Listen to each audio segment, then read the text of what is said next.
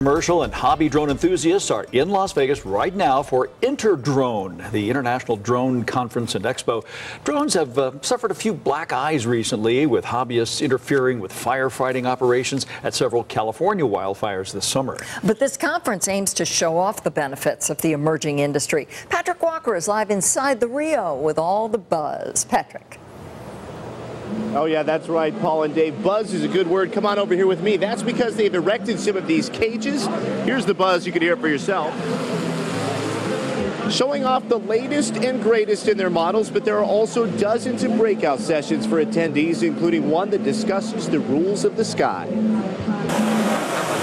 As drones become more and more popular in the U.S., drone companies are fighting to keep up. Not as heavy as the big shark dog. From accessories to controllers to the little choppers themselves, companies are showing off their latest innovations. We've been moving forward and getting drones not only connected to the internet, but planning their own paths and staying out of no-fly zones. Thermal sensors, LiDAR sensors, multispectral sensors, amongst others, and many different types of each. The FAA has been fighting to keep up too. To come up with resources to tackle what is the, really most significant technological innovation in aviation since the jet engine. Jim Williams was in charge of coming up with the rules of the skies for drones, like staying below 500 feet and within line of sight of the operator, before he left the agency in June. The FAA is really throwing resources at it because they get it. They get that this is the new big thing. Williams says commercial drones, not hobbyists, will likely be the focus of the FAA in the near future.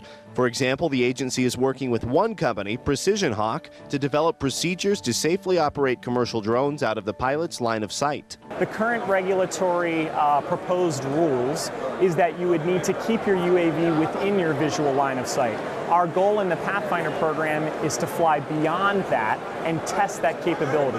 Whatever the rules end up being, conference attendees say the future looks bright as drone technology and rules continue to evolve. We see the bad stuff reported, but we're here to see the good stuff as well.